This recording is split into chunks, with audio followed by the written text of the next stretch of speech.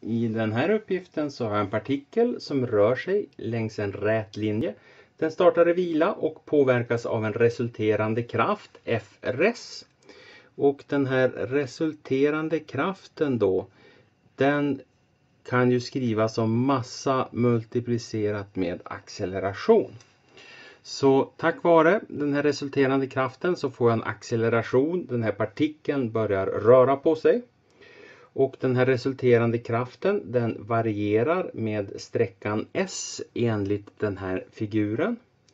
Och jag ska räkna ut partikelns kinetiska energi när den rör sig i A här nu. 2,0 meter är sträckan här då.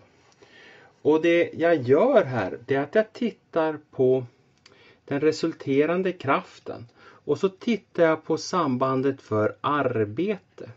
Arbete, det är detsamma som kraft multiplicerat med sträcka. Och den här resulterande kraften, det var ju den här kraften då. Den är på 3 Newton och den verkar på partikeln under 2 meter. Så jag får det arbete som utförs då. Det är ju kraften som var 3 Newton multiplicerat med sträckan som är 2 meter. Det vill säga 6 joule. Och det här arbetet som utförs på partikeln, det är det arbetet som ger partikeln dess kinetiska energi. Så den kinetiska energin i A är alltså 6 joule. I B-uppgiften sen då så är det 5 meter, så sträckan är lika med 5 meter. Och då vet jag ju, den här energin som partikeln har fått, den var ju då 6 joule.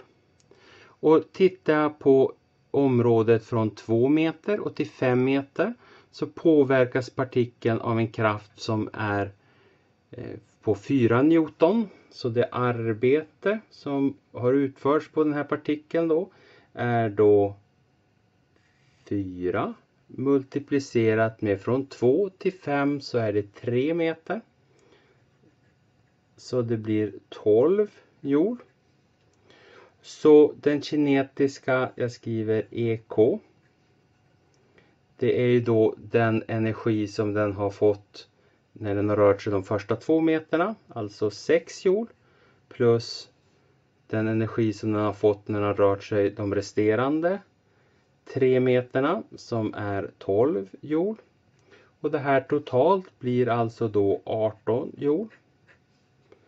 Och sen i C så är frågan efter 6 meter. Och då påverkas den inte av någon kraft längre.